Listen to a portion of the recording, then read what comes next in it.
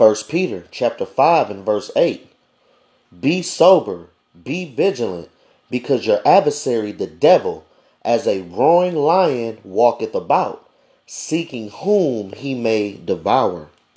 Kwam Yasharala, Rise Israel, Call Halayim La, Alahayanawa, Yahweh, Bahasham, Yahweh Shai, Bahasham, Baracha'a Kodash, Shalawam, Wa Barakim, La Bachayarim, Akim, Akwatim, Wabayim, Shal Yasharala, Washaya, Kawabad, Gatwala, Rakab, Zakunyam Nawa, Ba'ai.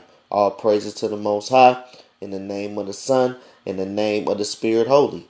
Peace and blessings to the elect, brothers, sisters, and children of Israel. And double honor, great millstone, our elders in these times. This the brother Zion coming at you with another lesson to feed the lambs to the Holy Spirit. Racha'a Kodash, Lord willing, this lesson is edifying. Today's lesson is entitled, Your Adversary, the Devil, Wants to Seek and Devour You. Okay? Your adversary, the devil, wants to seek and devour you. Okay? And this is something we need to keep in mind, man. Alright? When we do our daily actions, even when you sitting by yourself, man. Alright? Okay? Because you can walk in a room anywhere. You can go to a grocery store. You can go to a restaurant. It don't matter where you at, man. But the moment you walk into a room, all of those demons that's embodying and that is encamping those people, man. Okay? They already know that you walked in. And why is that? Because you believe. Especially when you believe. Okay? Those damn demons, they already know that you walked in. You know? You damn near stick out like a sore thumb, so to speak. And these evil spirits are doing their job. You know? They are doing their job. They are doing what they are designed to do. Okay? And that's taking you off your square and getting you destroyed. You might have a beautiful young woman. Alright? She might be in her 20s, 25, cold. She got everything. But you see this demon on this picture? She got that in her spirit, though. You might be with your best friend. He might not be in the truth, but you might be with a friend. You might see people looking at you. But if you got your spiritual glasses on, you see this picture right here. You see them looking at you. You see these demons looking at you, man. You know? We got to have that spiritual discernment. Okay? Because these devils, these demons that's encamping these people, they are doing what they designed to do. They might be having a conversation about whatever. You know? It don't matter what type of conversation they having. You know? Something different than you.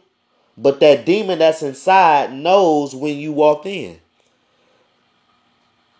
They might be talking amongst themselves and not even seeing you, like the actual person might not seeing you, but that devil, that demon know that you walked in. And that demon want to alter that person's mind, you know, to get to you. All right? To put you in some mess. To put you in some drama. To have you take off, you know what I'm saying? To have you get off your square. You know? This is a spiritual war and not a carnal war. This is a war of the mind, man. Con? 1 Peter chapter 5 and verse 8. Be sober, be vigilant. Right. Be sober. Watch and pray. Okay? Because your adversary, the devil, as a roaring lion, walketh about, seeking whom he may devour.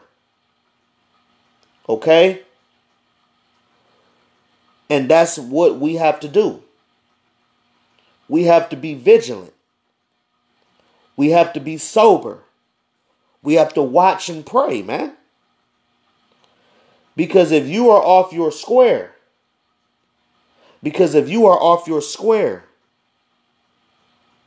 you already know, man. It's going to be over for you. You understand? Let's get you one more scripture. Let's give you Proverbs 25.